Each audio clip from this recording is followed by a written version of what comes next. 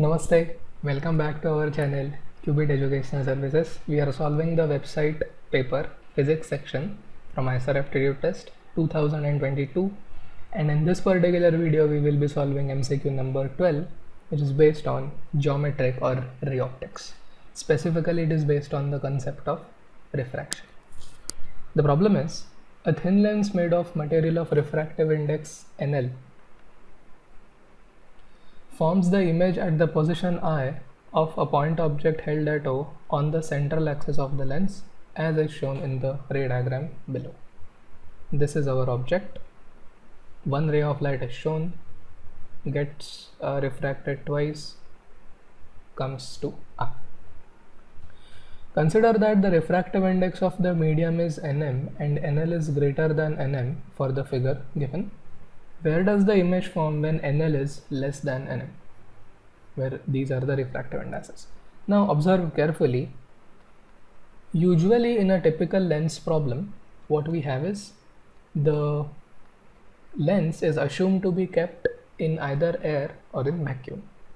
Okay, so the refractive index of the material of the lens is greater than that of the air, right? So that is the usual case which they have shown. Okay, that is why the ray is bending inwards. But now they are saying, where does the image form when NL is less than Nm? So for the case that we want, the refractive index of the lens material is less than that of the medium. Okay, so now our ray of light originating from O, it will continue to travel in a straight line and it will undergo two refractions, one at this surface of the lens and the other at this surface of the lens. Okay, but in which direction will it come out or will it emerge? It will emerge in a direction which is opposite to the one that it has emerged in the first case, right? Snell's law is at work now, which means if you now draw a ray of light which has refracted, we have to trace it backwards. Okay, to trace it backwards, so this is the direction.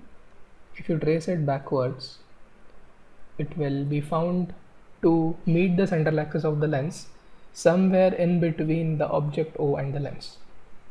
Okay, so the image found will be a virtual image, and therefore the correct option to question number 12 is option A at point B. Okay, the logic is very simple.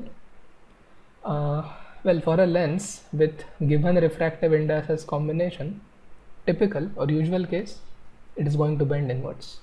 For the other case, unusual case, it is going to bend outwards. It is going to behave as if it were a diverging lens or a concave lens.